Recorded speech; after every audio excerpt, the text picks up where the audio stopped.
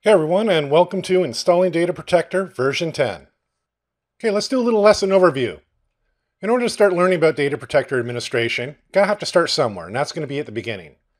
You're going to have to know how to install it, and the options for installing, and the components. All this stuff is really important, not just for installing, but also potentially for troubleshooting. Now, a little bit about you. You're an IT administrator for a mid-sized firm. Awesome, congrats. You've just inherited the Data Protector administration from a former administrator who has left your firm, and you're going to have to get up to speed as quickly as possible. Little walkthroughs. These are basically simulations to show you, in this case, how to install Data Protector. So you don't want to touch your production environment. You're going to use a set of images that mimic production, perfect world. This way, when you make a mistake, nothing in production is affected. Right now, you're a Windows shop and you're going to be backing up file shares. Now, Data Protector can back up a whole bunch more, but right now you're just using it to back up file share servers. Hi, and welcome to the walkthrough for installing DP.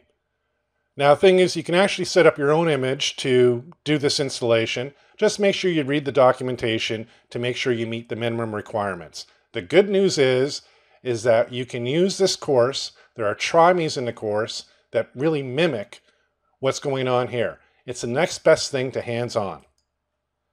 Open up the setup file. The setup wizard, hit next.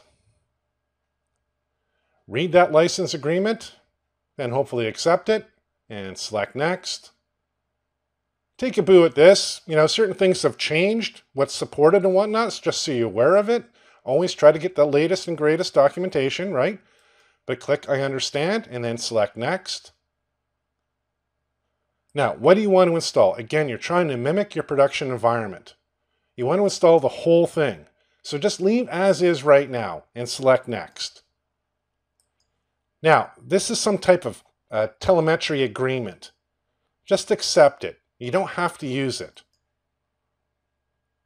Select next. Now here, if you want to, you can set up basically telemetry configuration. This allows HPE to gather information about your Data Protector environment. So this way, if you ever have to put in a ticket, HPE knows a little bit more about your environment. It's win-win. The good news is you don't have to do this now. You can do it later on. In this case, if you want to use it, throw in your company name and potentially internet proxy information in order to allow communication. Once done, select next. Now, there's services that are going to get installed. What account are we going to install it under? By default, it's using the account that's logged into this machine. That's the admin account. Throw in a password and select next. Where are things going to get installed? By default, the root drive. Hey, this is just for testing, for banging things around right now. This is not production. This is good. If it was production, maybe I don't want to use my root drive. But leave as is and select next. What options, components do you want to install? Well, things have already been selected for you. The good news is you can always add things later on. Leave as is, select next. Once again, it's showing you the account that's being used. You don't have to do anything. Password's already there. And also some ports for services. By default, Data Protector is going to see if those ports are available. So this is good. Select next. Now, firewall stuff. What happens is you don't have to add firewall information if your firewall on Windows is turned on. DP can do this for you. So just leave as is and select next. Less work. I love that. Confirm the installation. Select install. Watch it get installed. Grab a coffee and then hit next after the installation. A quick coffee. And then finish. Now what you're going to do is you're going to open up your command prompt. And the reason why you want to do this is you want to actually see if the processes, the services, are fired up. You're going to run a command line, omni sv -status, just to see if things are running. And it looks like everything is running. All these little processes on the left, status is active. This is good. Now you're going to fire up the GUI to access your cell manager. So launch Data Protector Manager. CERT pops up. Hit OK. This way, encrypted communication between the GUI and the server. If you want to, just select Do Not Show This Wizard and then hit Close. And congrats, you're done. Data Protector server is installed.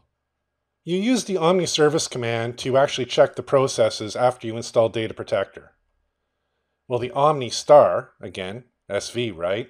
This is a command line interface used by Data Protector. You can do many things with this. More than 60 commands and tons of switches and options. For instance, the Omni Service command that you used, you did a status using the status switch. You can use it to stop your Data Protector services and, of course, to start them. Very important. So you have a lot of flexibility with this command line tool. Now, also, some of these services, these processes, they're really important to know because, well, if they're not active, then certain things aren't going to work. The CRS, the Cell Request Server, well, this does backups and restores.